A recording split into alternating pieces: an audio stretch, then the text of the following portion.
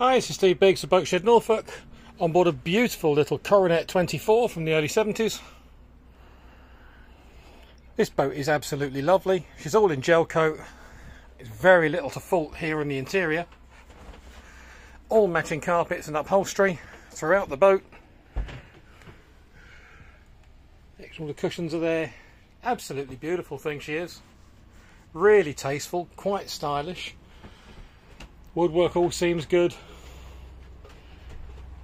As you can see, really trimmed nicely. Absolutely lovely boat. Absolutely lovely. Running a Volvo Penta diesel and outdrive. Cabin is sublime. Matches the rest of the boat. Good flooring. As you can see, all the upholstery is the same. All the linings are the same.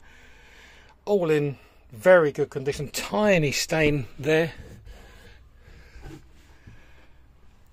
but more than likely because the window would have been left open. This is this interesting window arrangement. A one-piece large front window. Undo the three fixing points and the window slides up, out the way and along this track and anchors, leaving the whole front open, so ventilation will be stunning. Don't leave it open if it rains. Woodwork, all very, very, very good. Galley, really nice. Got the stay out.